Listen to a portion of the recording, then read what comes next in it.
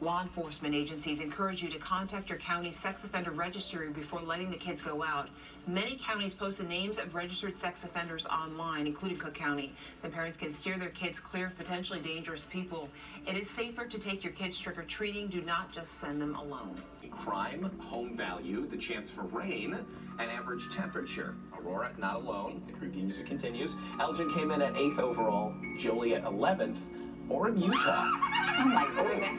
The witches laugh. Okay. Right, Orem, Utah, top. My loves in the control room. Do you not see all the beautiful children in these spectacular costumes?